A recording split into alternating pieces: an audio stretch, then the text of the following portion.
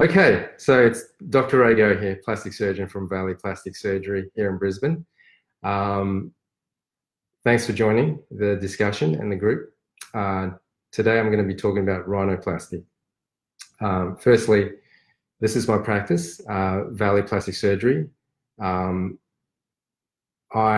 and Dr. Matthew Peters are co-directors of this practice, and we have three other plastic surgeons amongst us, Dr. Theo Birch, Dr. Brendan Louis, and Dr. Andrew Hadge, who's recently joined us.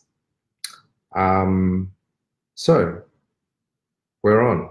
Okay, so please feel free to ask me any questions about rhinoplasty, anything pertaining to the nose, including revision rhinoplasty as well, because that's an area that I work quite a lot with.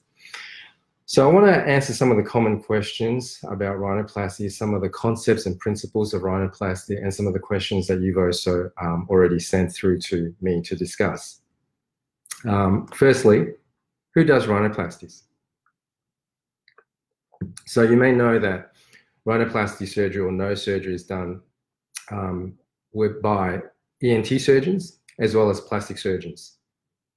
I think things have changed though from maybe 10 years ago. I think in this day and age, if you're going to call yourself a nose surgeon or a rhinoplasty surgeon, you should be able to address both the functional as well as the cosmetic aspects of the nose. Because most patients, when they present for rhinoplasty, will have both issues. If you have a crooked nose with a big hump, then it's likely that you might have a breathing issue as well. And you cannot just correct the cosmetic side without addressing the functional side. So I think gone are the days whereby one patient has an operation where an ENT surgeon as well as the plastic surgeon turns up and both operate on the same patient, and one's responsible for the cosmetic outcome and one's responsible for the breathing outcome. I think a plastic surgeon or an ENT surgeon should be able to both make the nose look the way the patient desires, as well as breathe better, if that is an issue. So I think, it doesn't matter whether you're ENT or plastic background. I think if you've had sufficient training, expertise, and experience in rhinoplasty, you should be able to fix both the functional as well as the cosmetic side of things.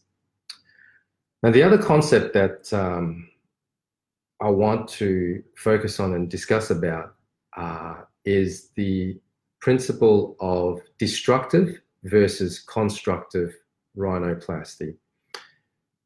Maybe from about 10 years ago and in times before that, a lot of surgeons would be doing what would be called these days as destructive rhinoplasty.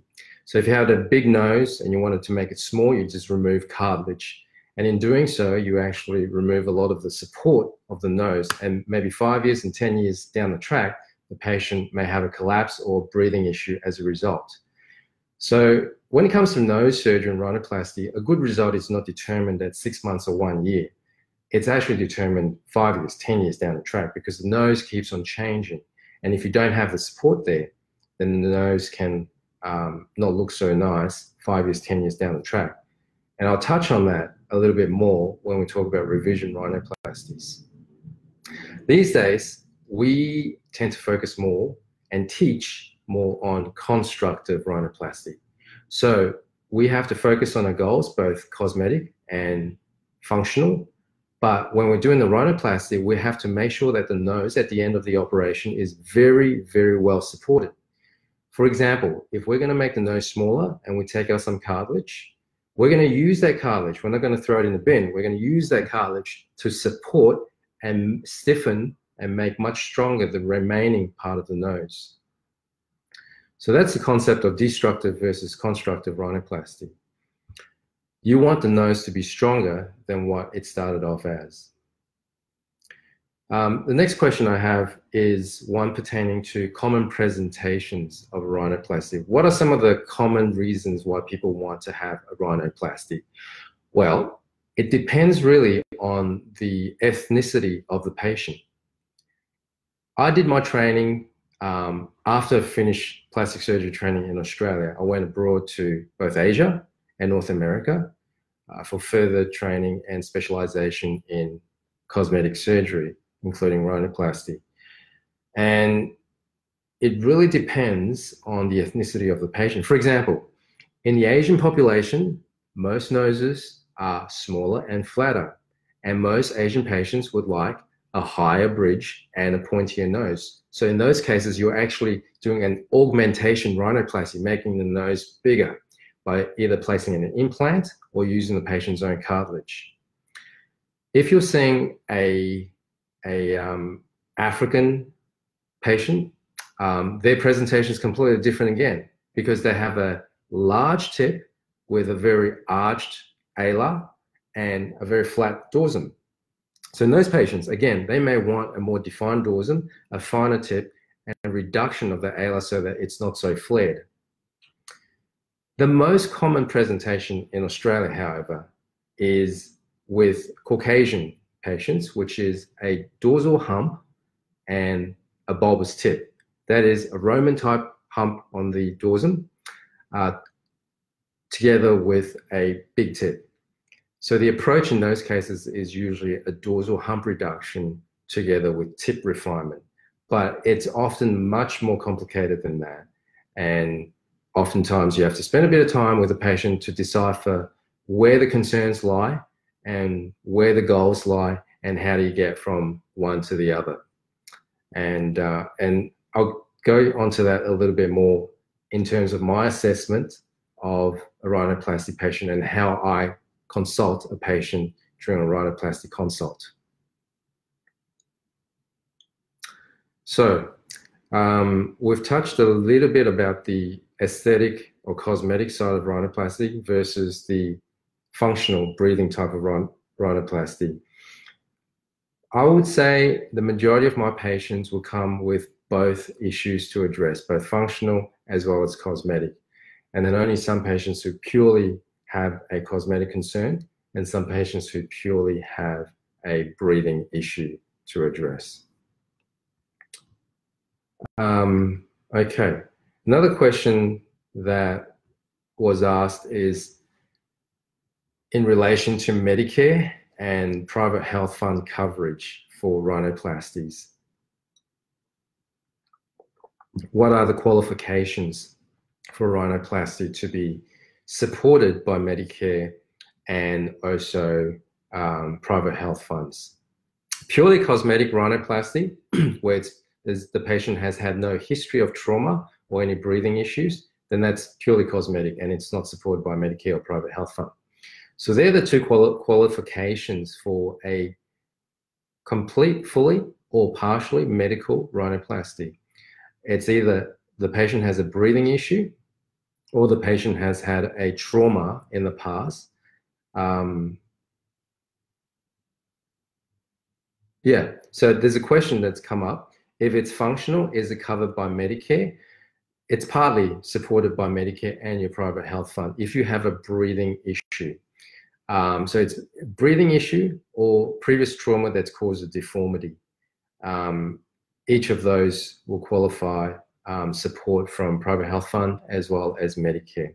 So it's not a completely, entirely cosmetic rhinoplasty. And I find the majority of patients do have an aspect. They've either traumatized, broken their nose in the past, and that's why they've got a crooked nose or a big hump on the nose, or they have a breathing issue with a crooked septum, deviated septum, or a crooked nose. Sometimes it's genetic as well. They just have a crooked septum or a narrow internal valve or a weakly supported nose. Genetically, that's causing them breathing issues, and it doesn't necessarily have to be caused by trauma. I hope that answers that question. Okay, here's a question. Someone's asked that they're worried about getting the rhinoplasty the first time. What are the main reasons why someone has to have a revision rhinoplasty? Okay, so I see and do a lot of revision rhinoplasties. The revision rhinoplasties are always very complicated and difficult for many reasons. Number one, you're not quite sure what's happened to the nose in the past, what the previous surgeon has done, how much cartilage is left, how much scar tissue there is. And especially if you don't have previous operation notes, it's very difficult to know what's actually been done to the nose. And you can't figure everything out just by physical examination. And a lot of what happens in the revision rhinoplasty is determined intraoperatively by intraoperative findings. Oftentimes I will try to see if I can get operation notes from previous surgeon. However, on many occasions this is not possible. Either the surgeon's retired, moved on, or the patient has had it done overseas. And it's not a big deal if the patient doesn't have the operation notes from previous surgery. It does help, but it's not a deal breaker, because physical examination and preparation for the patient to expect all things that can occur and all findings that we may encounter and all treatment options, as long as that's explained, then the patient is okay. In a revision rhinoplasty, what are the main reasons why someone has to have a revision rhinoplasty? Well, the two common issues are, number one, breathing or nasal obstruction post-rhinoplasty. I see a lot of patients who've had rhinoplasty 1, 2, 3, 10, 20 years ago, and now they're having difficulties breathing. And this is usually when too much cartilage has been removed and not enough support has been implemented in their nose. And this is quite easily picked up on examination as well as on a CT scan. Sometimes the patient has had a previous operation that's resulted in a crooked nose or a crooked septum. That's another reason why a patient may have breathing difficulties. But more commonly, I find that it's a lack of support where too much cartilage has been removed and the nose is now just waving in the air and very flimsy and ill-supported. And the patient has a lot of trouble breathing. And breathing is essential to life. It's very important for quality of life. You need oxygen. And so patients who have trouble breathing, it really impacts on their quality of life.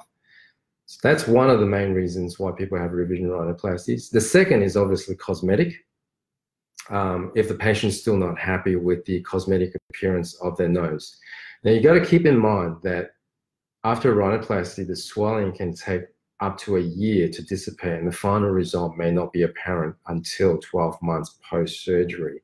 And so, you know, if you're still waiting for that 12-month period, I'd say be patient and see how much more the swelling goes down and how the healing occurs and how the scarring occurs before you consider a revision rhinoplasty. So patients may still be unhappy about any residual hump in their nose if not enough hump has been removed. Sometimes there can be an excess of scar tissue built up. Sometimes the nose is not very well supported, and so they get a recurrence of a bulbous nose or a collapse of the tip. And so if the patient's not happy with the cosmetic appearance, then they may need a revision. So in essence, again, the two reasons for primary rhinoplasties are also the two reasons for revision rhinoplasty. That is breathing difficulties, or the patients, they still don't like the appearance of their nose. And so again, I'll come back to that when I talk about consultation and assessment with the patient, because you want to avoid and prevent a revision as much as possible. Nobody likes revision surgery. The patient don't like it, surgeons don't like doing it because it's difficult. It's challenging, but it's difficult. And it can have a higher revision surgery can have a higher risk of complications and further revision. So if we can avoid that at all costs, then that's the way to approach it. Which leads me to the next thing, which is when I consult a patient for rhinoplasty, we have to determine the issues or the areas where the patient has concerns over. When I give the patient a mirror and ask them to point out to me the areas of their nose they don't like, I will go further. You know, if a patient says, I just don't like my nose, or I don't know why, I just don't like my nose, that's not good enough. You have to be very specific in the areas of your nose that you don't like. Think about the dorsum, which is the bridge of your nose. What is it that you don't like about that? Think about the tip. What is it that you don't like about that, if that is an issue? Think about the projection. Is it too far forward or not enough projection? Think about the angle of rotation. Is it too rotated? Is it not rotated and too droopy? So I make patients list down an outline for me, no more than 5 issues that they're concerned about with their nose. Because once you go beyond that, it becomes very complicated, and the goals can become quite exhaustive as well. And when it's too many, when you're trying to fix too many things, it becomes harder, and the risks of surgery becomes much higher as well. So if a patient is finding it hard to decide, you know, what is it that they don't like about nose, I do give them a helping hand, and we'll go through, what is it about your dorsum that you don't like? What is it about your tip that you don't like? What is it about your alars that you don't like? What is it about the tip projection or rotation that you don't like? And then we'll think about our goals, where we want to head towards. What sort of a tip are we looking for? What sort of a dorsum are we looking for? For example, most females, in terms of the bridge of their nose, would like a straight nose with the slightest of curvatures to it. Slightest of curvatures, most females. If they ask for a completely straight nose, then that's what we'll aim for. But I find in general, most females would like a slightly curved dorsum, which often gives a much more feminine appearance to their face. Whereas most men would like a completely straight nose. Okay, some men do ask for a slight curvature if they have slightly more feminine appearance to their face, but more commonly they just ask for a straight dorsum. Okay, here's a question. What can I ask my surgeon to make sure they're going to minimize scarring? External scarring and rhinoplasty is probably the least of your concern. Now, I'm going to talk about what a closed rhinoplasty is and what is an open rhinoplasty. The only difference between a closed rhinoplasty and open rhinoplasty is a tiny maximum 4-5 millimeter incision just at the columella, which is here in the middle base of the nose, right here. That's all. That's the only difference between an open and a closed rhinoplasty. In an open rhinoplasty, you get a little cut in the columella area, and the rest of the cuts are on the inside of the nose, the same as a closed rhinoplasty. Which one do? I prefer an open rhinoplasty. I've been trained and I've done plenty of both closed and open rhinoplasty, but these days, my preference is by far an open rhinoplasty, because in my hands, an open rhinoplasty affords me a much better view, much more precision, and really the only downside is a tiny little scar here, which always almost heals up very inconspicuously. So this external scarring is not a concern. What is more of a concern in terms of scarring is internal scarring, because internal scarring is what happens on the inside when the nose heals. If you have a buildup of scar tissue, you may still have a big tip or a big nose, because if the scar tissue builds up, it can affect the final appearance of the nose. The other thing which I often fear in terms of internal scarring is causing an asymmetry, because even though the nose is a central object, it still has a left side and a right side. And as such, if one side heals up differently to the other and scars differently to the other, it can potentially cause asymmetries to the nose as the final result. And that's why I would like to see my post-operative rhinoplasty patients at 1 week, 3 weeks, 6 weeks, 3 months, 6 months, a year. That's just to monitor how things are healing. If there's any signs of asymmetry or adverse scarring, then we will do something to fix that, such as taping the nose. And that leads to, we can talk more about post-operative recovery and follow-up and things that I do to try to minimize swelling as well as scarring. But in terms of external scarring, that's the least of your concern. There are surgeons who have a preference for closed rhinoplasty. There are surgeons who have a preference for open rhinoplasty. My preference is personally open. And I know a lot of my colleagues, especially internationally, a lot of the more very experienced rhinoplasty surgeons are converting more to doing an open rhinoplasty, whereas for most of their life, they've done closed rhinoplasties, but They've just found that an open approach gives them a lot more precision. You can see the cartilages, you can see the bone, you can see the septum much more clearer than trying to operate through a small hole within the nostril. Okay, next question we have here is, what are the different rhinoplasty techniques and when is each used? What is the difference between an open and closed rhinoplasty? We've discussed that already.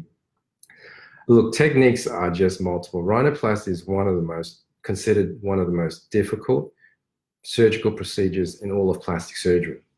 Not just because the nose is in the middle of your face and it's visible to the whole world, but it's because every millimeter in a rhinoplasty counts. It's a three-dimensional structure, and it's a complex structure. The nose is made up of the nasal bone from the top. Then you have your upper lateral cartilages, which can affect your breathing. Then you have your septum in the middle, and then you have your alar cartilages. And every presentation, every patient that comes to see you is slightly different in their anatomical makeup. So you have to, there's no rule book or cookbook recipe for noses. You have to see what the patient's presenting anatomy is, what their concerns are, where their goals lie, and see if you can match all three into the equation to deliver the results that the patient's looking for.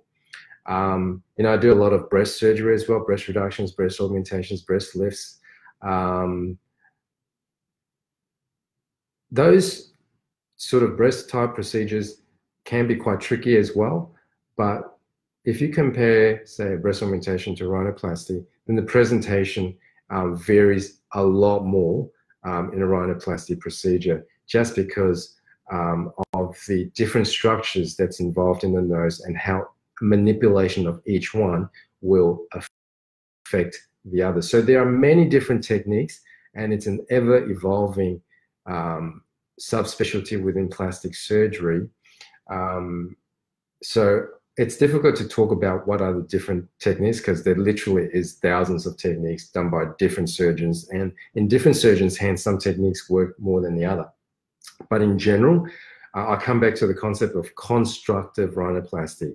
If you're going to change the nose in any way, both the shape of the nose, the size of the nose, and the breathing ability of the nose, you need to support the nose at the end of the case. And so to support the nose, you need cartilage. Where do you get the cartilage from? The best source of cartilage is within the nose, from the septum, and then you can also have cartilage from the ear or the rib if required. Okay, next question I have here is, what is the estimated recovery time of a rhinoplasty, and how soon afterwards can I return to work and back to the gym? Also, I'll wear reading glasses. How long do I have to wait after my rhinoplasty until I can wear them again? Okay, so when you have a rhinoplasty, the recovery time really depends on the extent of the rhinoplasty.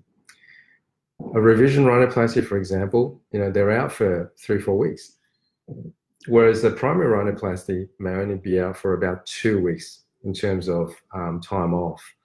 And after 1 week, a patient comes back, they're usually very swollen, very bruised. They'll still have the splint on, and the internal splint and external splints will be taken out at 1 week, together with a few stitches right here in the columella, which will be removed at 1 week as well.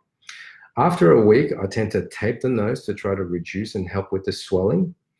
And by about 2 weeks and 3 weeks, most patients are okay to go back to non-laborious work. So office type work, light work, they can go back to that. But their noses will still be swollen even after 2 or 3 weeks. And again, swelling would differ from patient to patient.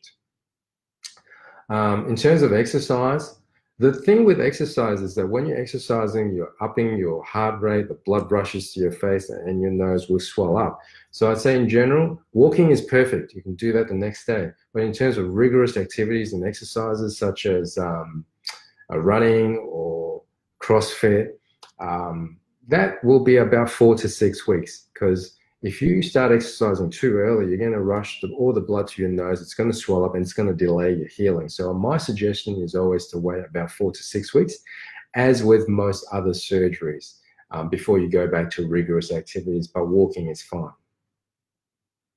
Okay, there's a question here by a member of the forum to say, what are the risks with the rhinoplasty?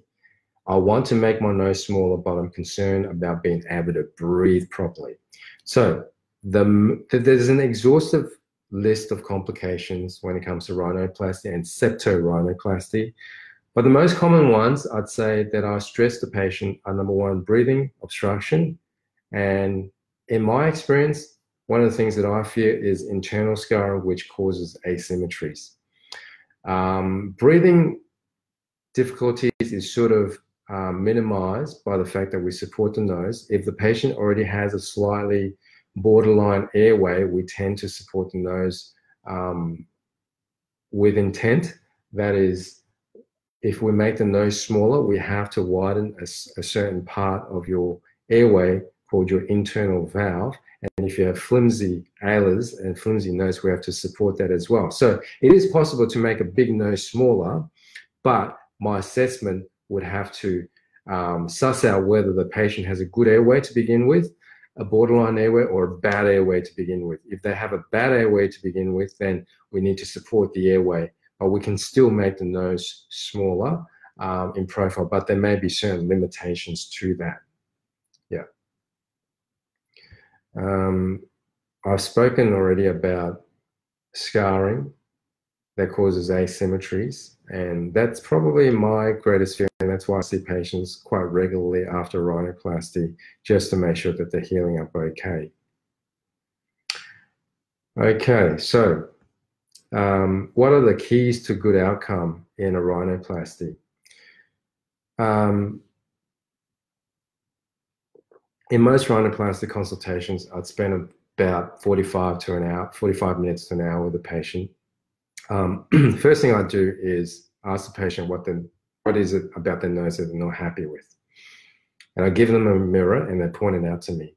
If they can't figure out what they're not happy about the nose, then I can't do the surgery. I can't do any surgery. The patient has to be very specific about the areas of their nose that they don't like.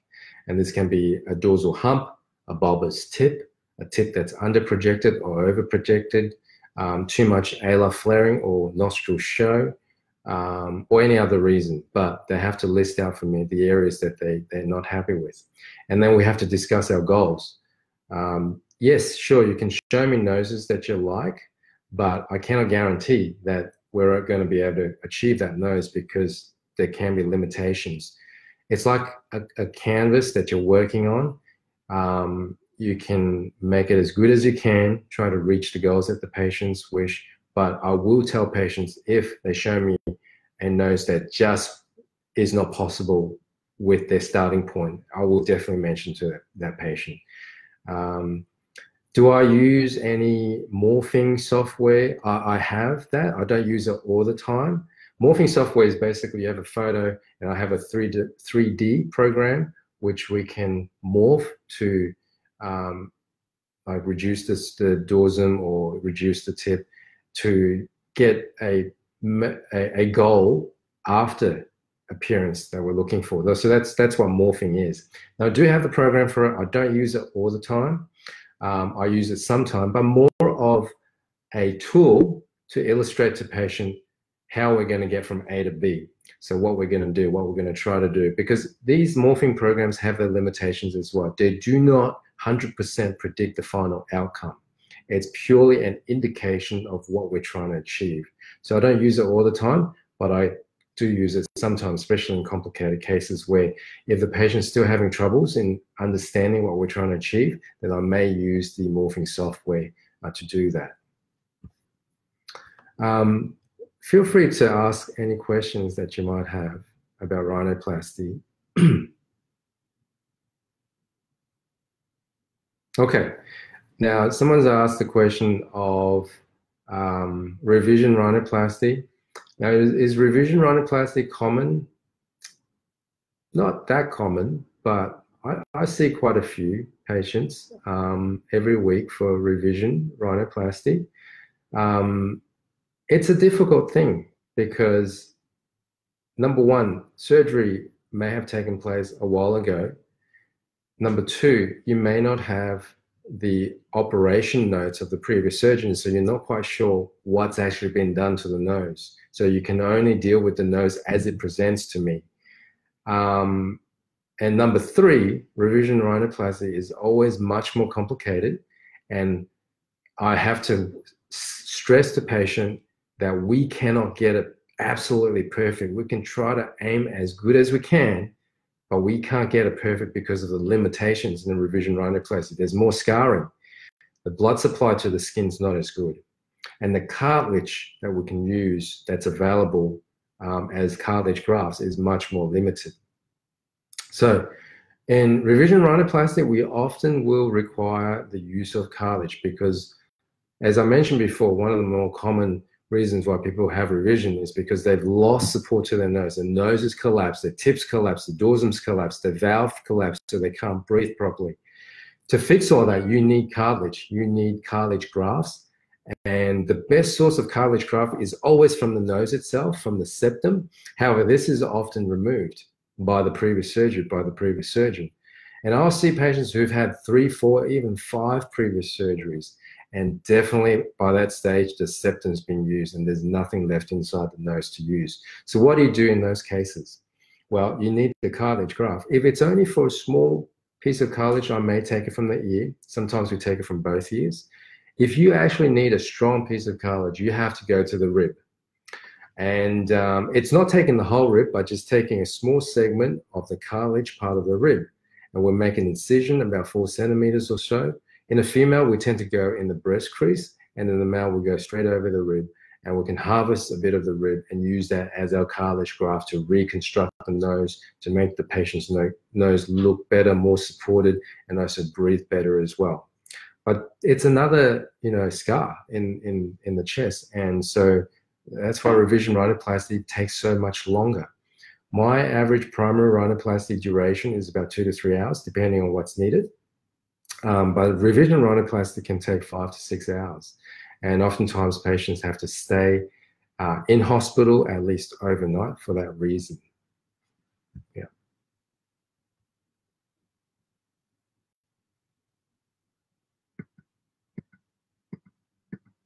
Are there any questions at this stage by any of our members about rhinoplasty?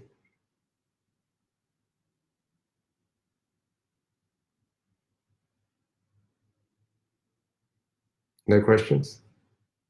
Okay. I can talk a little bit about the way I do a rhinoplasty. Maybe just more of the technical aspects of rhinoplasty. So, and I'll just see if there's any members who have questions. So let's take you through a common presentation for rhinoplasty. Someone who comes into my office and says, I don't like the hump on my nose and I don't like how big my tip is. After going through what our goals are, that is to give a straight, oh, here's a question. With revision rhinoplasty, is the cost the same? Good question. It depends. It depends. It really depends. First of all, the question before that very question is, whose revision is it? Is it your surgeon's? Is it the surgeon's own primary case?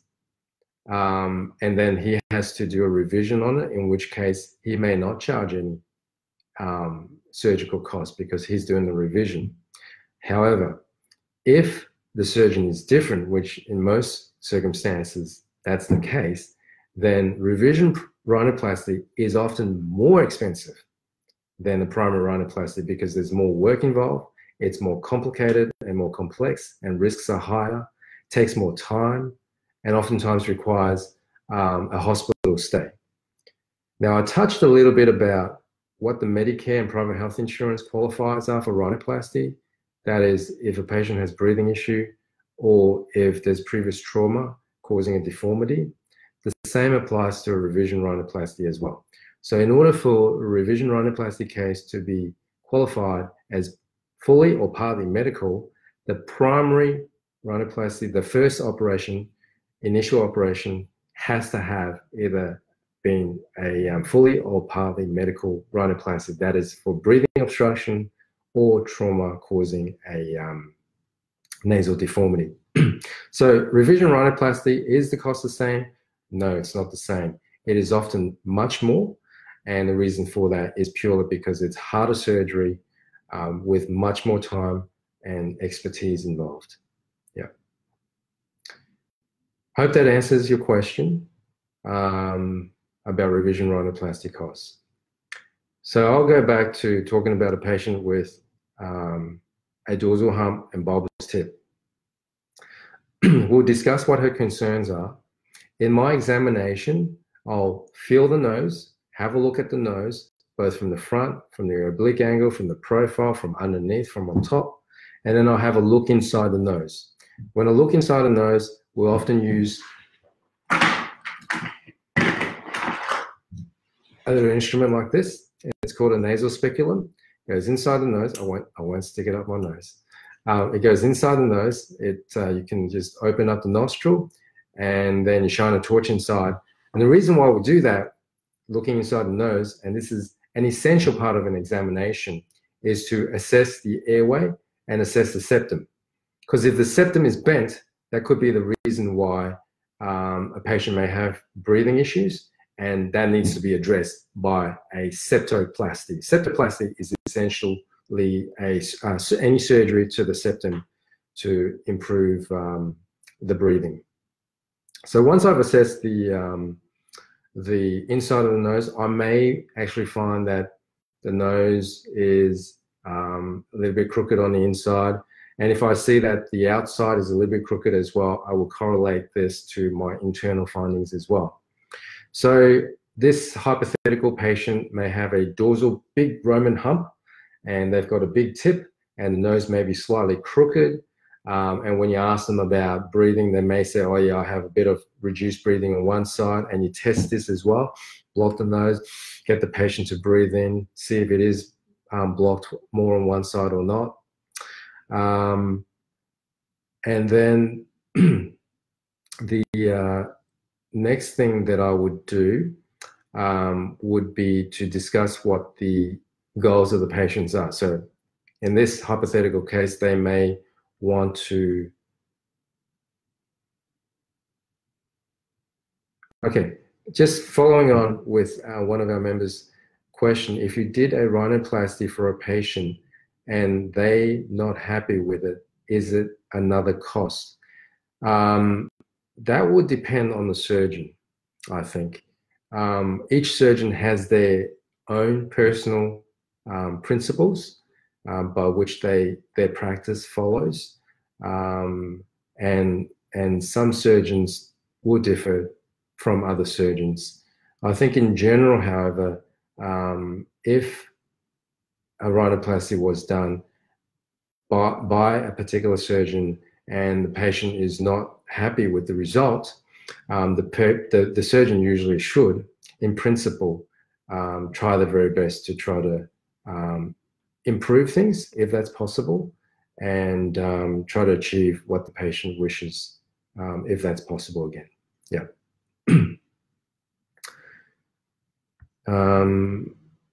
Oh, there's just a hello there. Hello.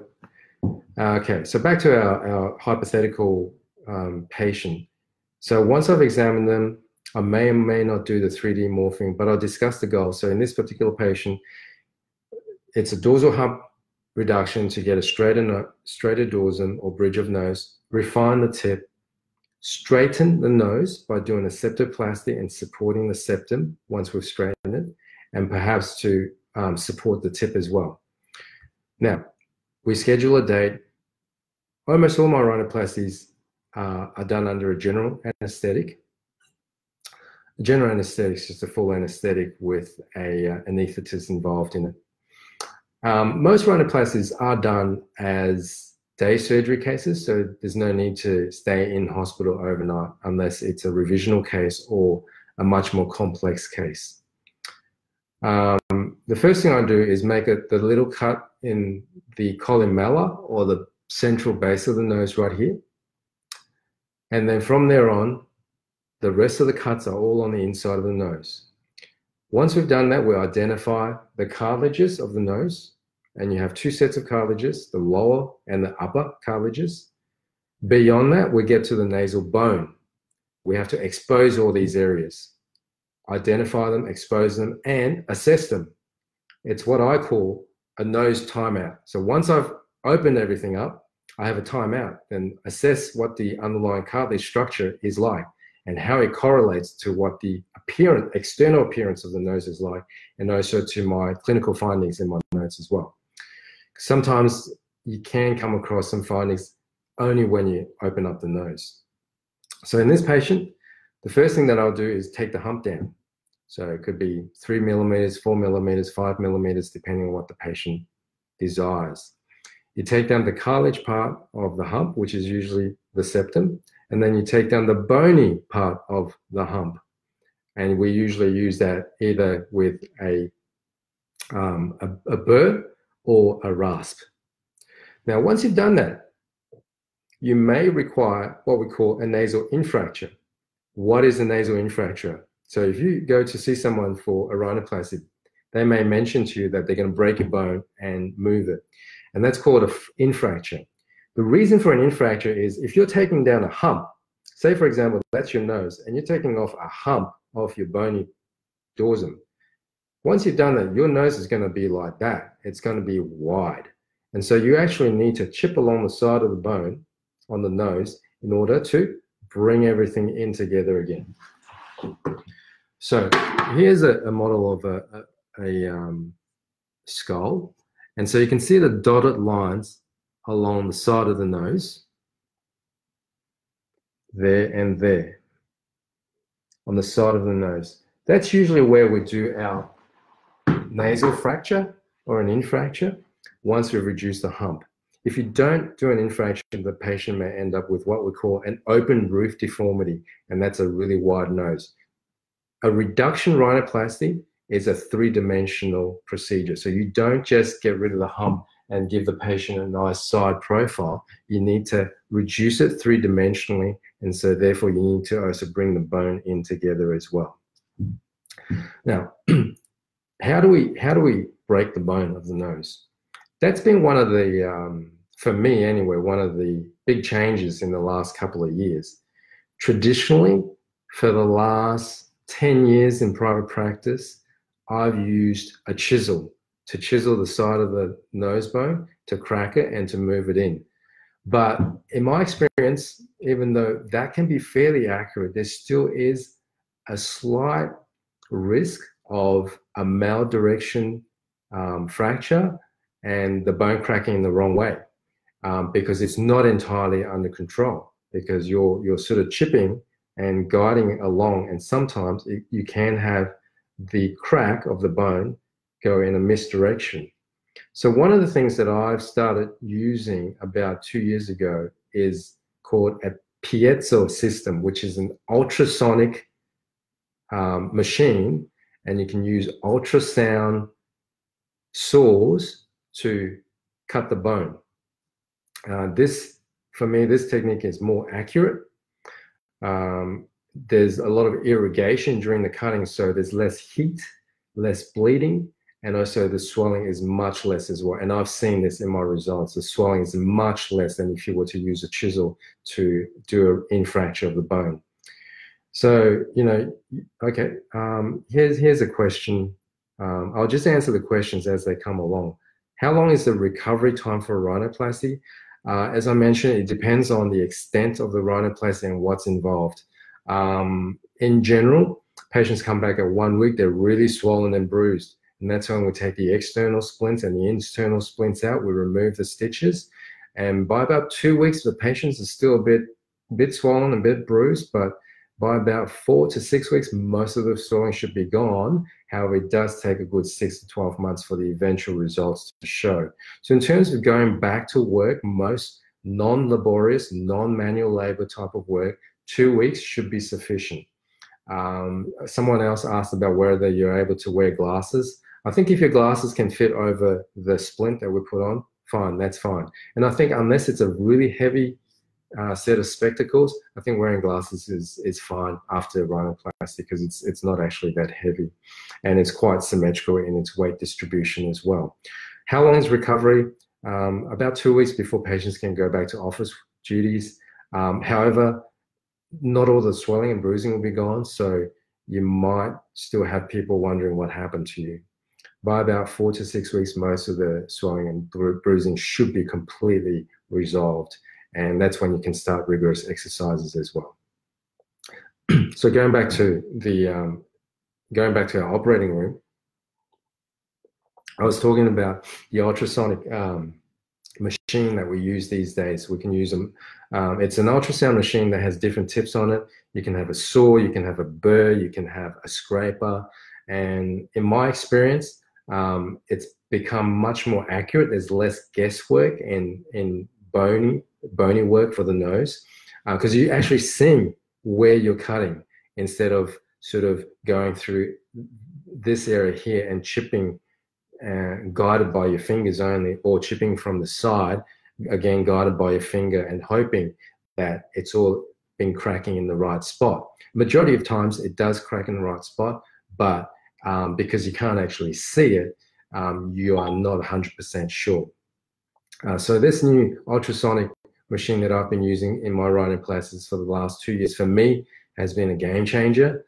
I probably won't go back to just using chisels. I still have a lot of my own chisels, brand new ones that I've bought that I've never used. I might sell them on eBay. But the ultrasonic machine is been one of the game changers for me in terms of working on the bone in a rhinoplasty. So once we've infractured the bone of the nose and brought it in,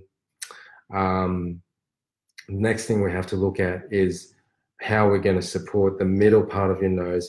And oftentimes we usually will just use your remaining cartilage and reinforce that. And then we come to the tip. And most patients have a broad, wide, square, ballish, bulbous tip. To refine the tip, we often will use stitches to bring them together a little bit. And we may trim off a tiny little bit if they're really large in terms of the lower lateral cartilages there.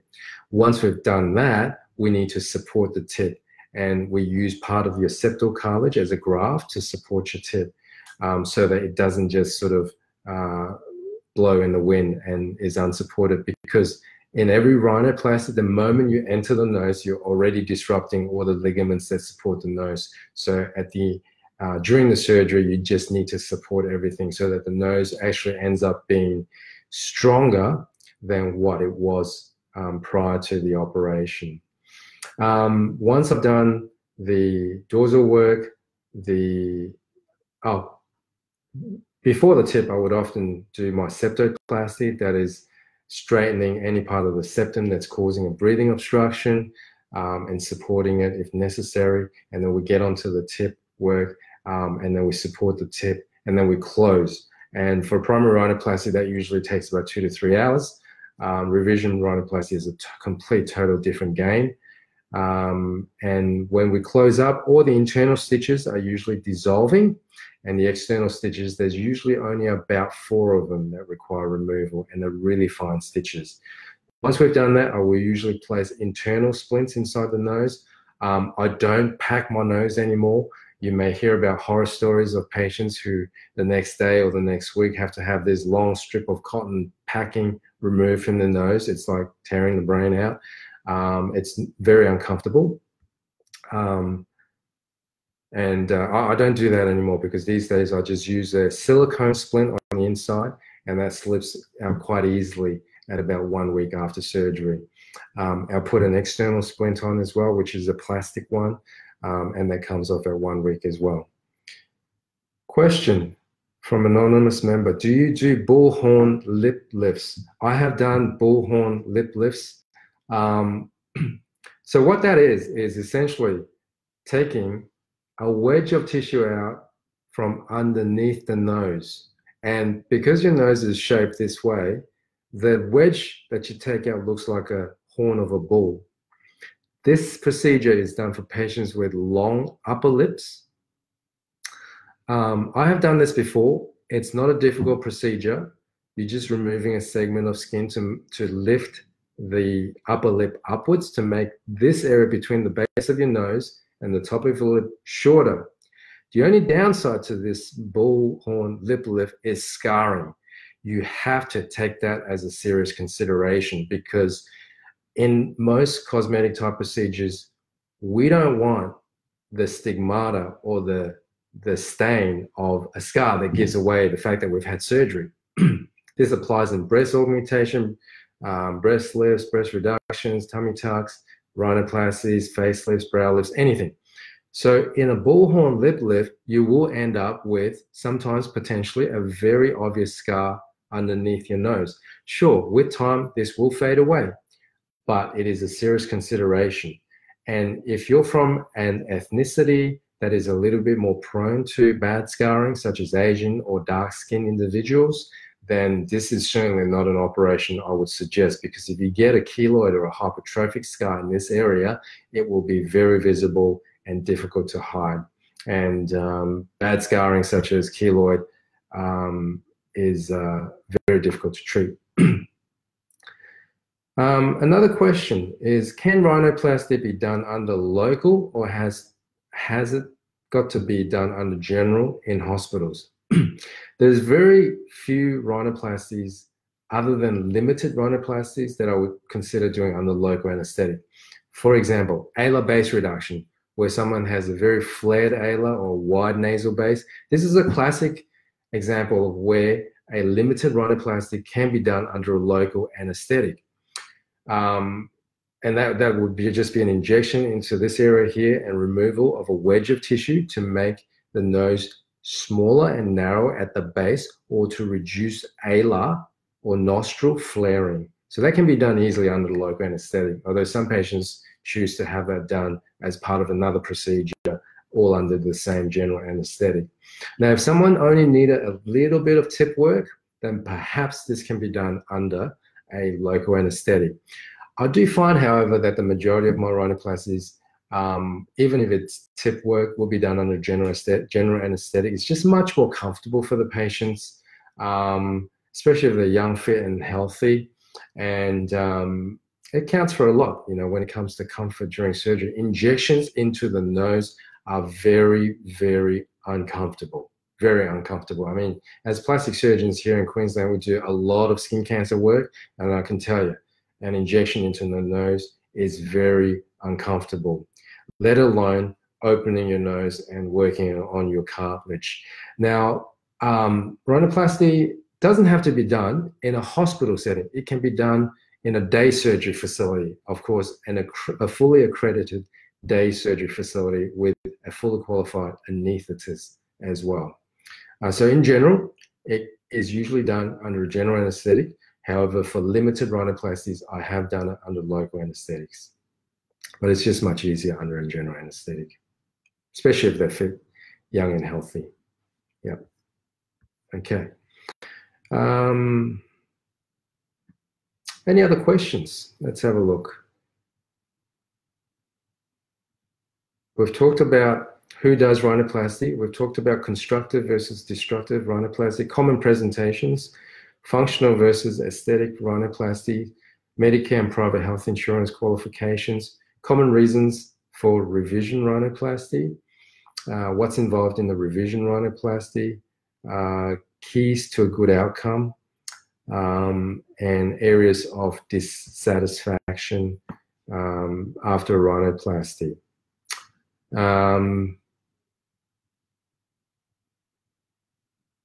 Please feel free to forward any questions about noses. What else is there? Oh, yes.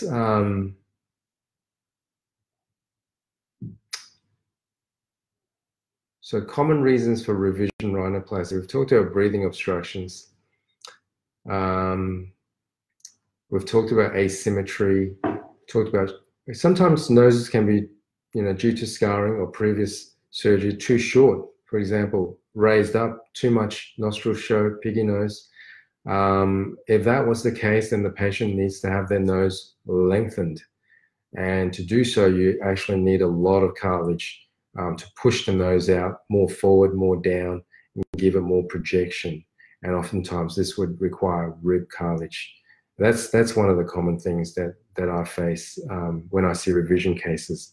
Another very common revision rhinoplasty presentation is a very unsupported tip. You can literally push someone's tip down and it hits their face. It's flat, it flattens. And when they have such an ill-supported floppy nasal tip, again, you need cartilage there. And oftentimes we would do what we call a septal extension graft to give strength and support to the nasal tip. Now, one of the downsides of supporting the nasal tip is that the patient's tip feels very stiff. But I actually tell the patient that that's not a bad thing in the long term. Sure, it will soften up somewhat, but having a strong, supported, stiff tip is much better than a nose that's ill-supported. So unfortunately, stiffness and strength is one of the potential cons or downsides of supporting the nasal tip. But I see it as actually a positive, because in the long term, it's going to be lack of support that's going to cause issues. What else is there in rhinoplasty?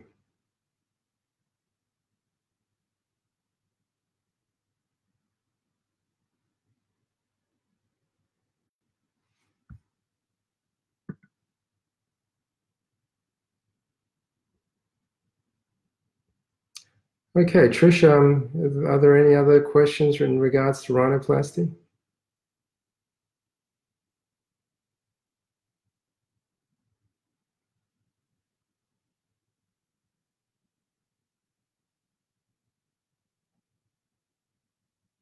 Oh, one other thing. One other very important thing. It's and that's about facial proportions. When a patient comes in for rhinoplasty, the other facial structure that I always look at is the chin. Because if the patient's chin is not very strong or is very weak or under-projected, it can make their nose relatively big. I've had patients who've come in asking for a rhinoplasty, and I've actually ended up doing a chin augmentation or a chin advancement for them, either with an implant or a genioplasty procedure. So that's very important when you're analyzing someone's face in a rhinoplasty consult. I've done a lot of patients where I've done the nose and the chin together at the same time.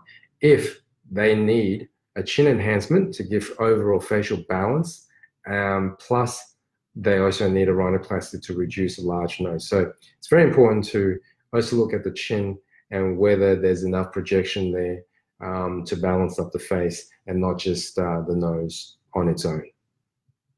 Oh, here we go. Question. What would you do to correct a long nose with large nostrils as part of a revision rhinoplasty? It's hard to know what you mean by long nose. I presume you mean the vertical height of the nose is long and not so much the projection, because whenever we talk about length of nose, whether the patient has a long nose or short nose, it's this right here. If it's long or short, when you look at a patient from the front and from the side. If it's long, you can lift it up somewhat. If the tip is drooping down, you can lift it up, but you need to support it. So you may use a columellar graft or a septal extension graft, and you can take this from the septum and just lift that tip up. If the tip is lifted up, it will give the overall appearance of the nose being shorter. And with regards to large nostrils, again, large nostrils can be either due to an under-projected nasal tip. For example, if your tip is under-projected, your nostrils will appear quite large and flared. And sometimes just projecting it and lifting it up will improve the overall shape of the nose. If the nostrils themselves are flared, then you may need an alar reduction. So it depends on what the nostrils look like. Without a photograph or a view of it, it's hard to say. So that's where experience comes into hand. And, you know, after you've done quite a few, you kind of know where the issues lie and what sort of tricks in the tool bag can be used to try to achieve the goals and correcting the issues. Projection. Okay. So Ah, I see. So what do you do to correct a long nose? You mean projection? Do you mean it's too projected? If you mean it's too projected, that is, it sticks out too far, you can deproject it. But again, you may need to have a graft there to hold the deprojected nose in the right spot for consistency. If you simply deprojecting it, because to deproject the tip, you need to either remove or overlap a little bit of the cartilage right here in the middle, called your medial crura of your lower lateral cartilages. So if you make an incision and then you overlap it, you can deproject the tip of the nose. But once you've done that, you need to support that entire complex with something. Otherwise, it's prone to move any way it wants to. It's prone to even collapse and deproject too much. So you need to secure it in place, usually with a graft. So if by too much projection, you can certainly have that deprojected with a revision rhinoplasty. However, deprojecting a nose can run the risk of making your alars flare out a little bit, because when you push the nose backwards, your nostrils can flare out a little bit. And this may sometimes need to be compensated by doing an alar base reduction. But again, it depends on the patient's presentation.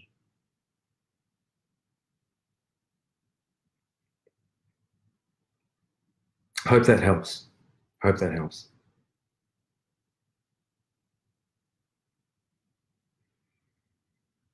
Okay, that's pretty much rhinoplasty and revision rhinoplasty in a wrap. Is it common? Yeah, it's very common. Have I done rhinoplasties together with other procedures such as breast augmentation? Yeah, we can do that, but it all depends on the complexity of the procedure. If it's a complex rhinoplasty, then I probably will just do the nose and a different procedure at a different time. It's all about safety and the general anesthetic time as well. Just like any procedures, you know, sometimes you can do multiple body contouring procedures at the same time, but this is obviously associated with higher risk levels. And the same goes with rhinoplasty combined with other procedures. You can, if it's within safety limits.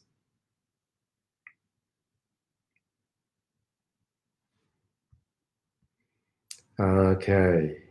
No problems, Trish. More than welcome. It's been a pleasure. Okay. Well, I'll sign off now.